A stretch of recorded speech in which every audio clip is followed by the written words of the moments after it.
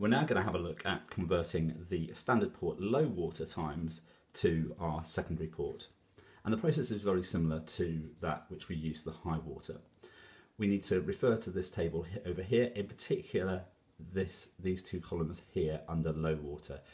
And the first thing I would recommend you do here is copy those details down. So here, if low water is at midnight or at midday, the difference is you subtract 10 minutes.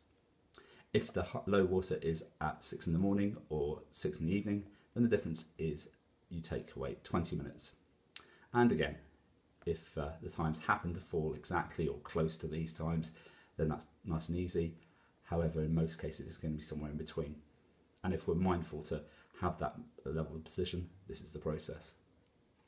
So we've copied this information over here. We can now just do our calculations on this sheet. Now, the first thing to see is that our first low water of the day was at 2 in the morning, or just after 2 in the morning. So that is between midnight and 6 in the morning.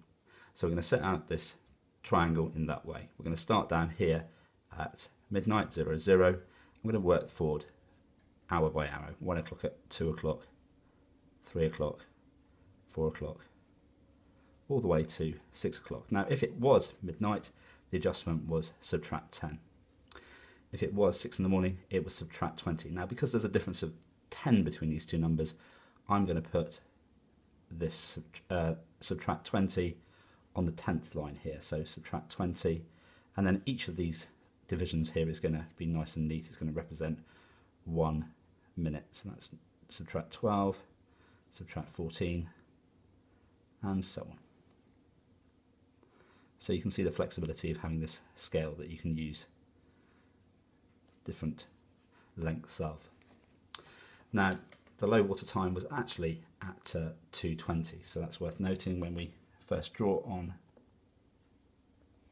the line that links up 6 o'clock in the morning to its adjustment of 20 minutes, and then go parallel to that until we get to about 2:20. So we're looking at this scale here. I think 2:20 is about there. So I come down and I can see that I'm reading off there 14 minutes before. So for the first low water time, my adjustment is I'm going to take away 14 minutes. That takes me to 2:06 UT. If I need to make a daylight savings time adjustment, which I do need on this date, I then add my hour then. I'll run through that a second time for the low water in the afternoon. So this time it's 3 o'clock in the afternoon. So it's going to be between midday, where the adjustment's 10 minutes earlier, or 6 o'clock in the evening, where it's 20. So if it was 12 midday, we'll work forward an hour at a time.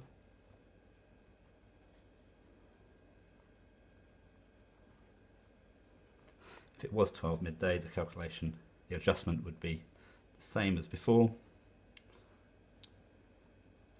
working up 1 minute for each of these divisions.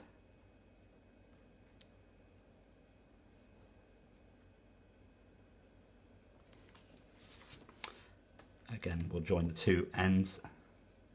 So at 6 o'clock, its adjustment was subtract 20.